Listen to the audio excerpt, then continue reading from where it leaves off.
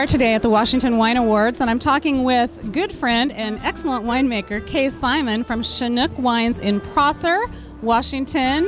Welcome, Kay. Thank you, Jamie. Over from foggy Yakima Valley, but that's what keeps the grapes dormant this time of year, so we don't mind the fog. Excellent. And you know, you are a veteran. You have been in this business for a long time. You don't have to tell me how long, but I'm guessing it's well more than 25 years. Chinook just passed its 31st harvest, and prior to that I worked for Chateau Saint Michel, and so it's been a few. So we can say 30 plus. I think 30 plus is good. Okay, Chinook Wines, some of my favorite wines have been for years, and I know that you are a person who attention to detail is really important, the way you craft your wine, the relationships that you garner in the industry. For people that don't know about Chinook, tell us a little bit about your winery, a little bit about your wines, and where you're located.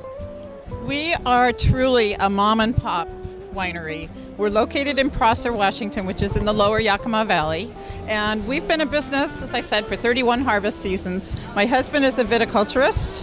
He started his career as a vineyard manager. Now we call him the CFO, which is the chief forklift operator on some days, and the CFO on others. Yeah. Oh, that's a good one. Yeah, okay. it suits him. In fact, that's probably what he's doing right now, because we had our distributor placed an order, and he's probably loading that pallet into the truck as we speak.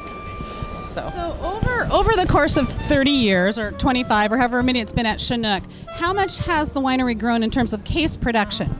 The winery hasn't grown a lot, but we have grown in terms of our capabilities, our technical capabilities. As the winery has aged, we have been able to purchase better and better equipment, and so technologically we're in a much better space than we were when we first started. Excellent. And when you first started out, and you had said you had been with Chateau Saint Michel, and you decided to venture out on your own, and what was the vision then for Chinook?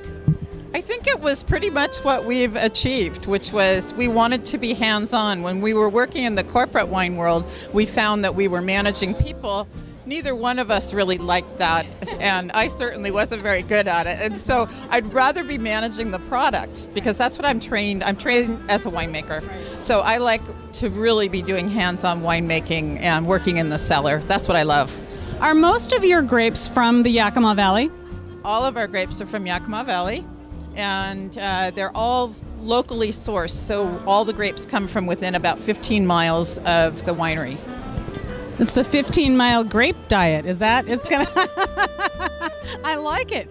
So now I know. It seemed like for a few years there, Yakima didn't seem to be getting its due in terms of being this premier grape growing region that it is. And I was really happy to see in the last few years. I think that's really turned around, and there's been a lot of notoriety about, one, the amount of grapes that come from the Yakima Valley, and two, the quality of the grapes. So if you could speak to that for a minute, that would be great. I'd love to.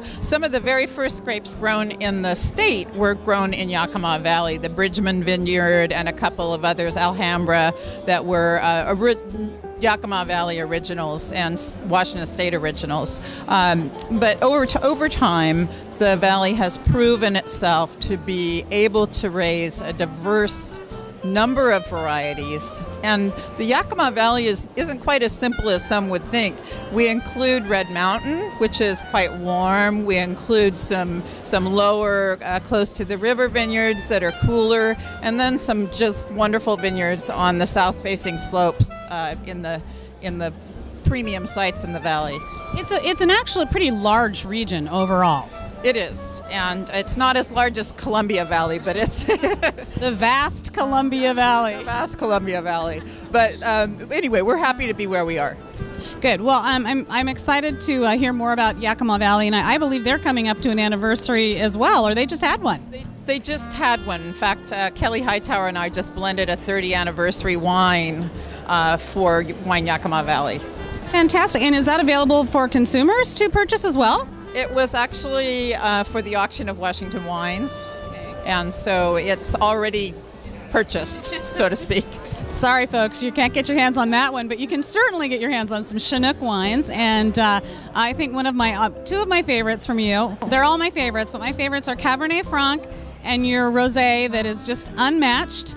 And so where can people find out more information about Chinook Wines? Thanks, Jamie. That would be ChinookWines.com. and we're pouring tonight, we're pouring our Cabernet Franc 2011 for the first time, so come try it. Excellent. And she will also be at the Seattle Wine and Food Experience coming up on February 23rd, so you can try Chinook Wines there. Thanks so much, Kay.